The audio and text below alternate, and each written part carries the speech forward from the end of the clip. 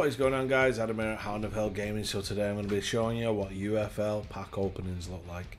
We're going to have a look into it. We're going to open a few of them. We're going to see what we can get out of them. I don't even know what's in here, whether it's anything like FIFA, FC24. Okay, I don't know what any of those are. Now it says on the thing skin pack, so I'm assuming these are just covers for the card. But maybe you get something else in there. Let's see. Okay, so open skin it says there. But are they just calling it skins? So 83 Sergio Ramos. Antonio Rudiger. That's a very nice card. And dynamic as well, it moves. And Gundogan cards just like Ramos's. Yeah, I don't know if those players are now in the club though. I don't know if it even works that way. So we're going to open a fair few of these, see what we can get, and then figure out what the hell is going on with it. Because if these are just skins and you still have to go and get the card, that's not it, my friends. That's not the direction that we want to go in on this. Yes, the game is play to win and not pay to win, which is always a bonus. That's a step in the right direction. But if the only way we can get these players is by buying them, you know, I understand they can't be exactly like Ultimate Team, but this could. If you just had this so that these players are in your club, which I'm hoping they are, I'm really, really hoping they're going to be. If they had it that way, think of how many people are addicted to buying FIFA points. Think of how many people this could cure, if it's good enough. So I'm hoping. We're going to go check the club in a minute.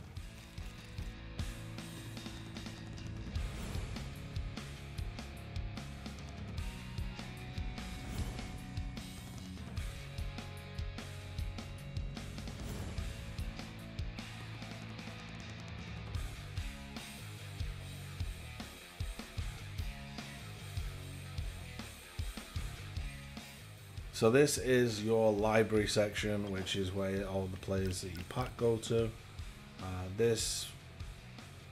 mean, I'm having a proper look at it here, and this is literally just skins for players. You need to have these players to put the skins on them, and it just ain't it. It's not good enough. Like, yes, we would like to change the skins and the way the card looks, but on top of actually being able to pack the card, a 10% experience boost. It's unnoticeable. It's pointless. It's not even a rating boost. So that for me is a big L on that one. It's not what we're looking for.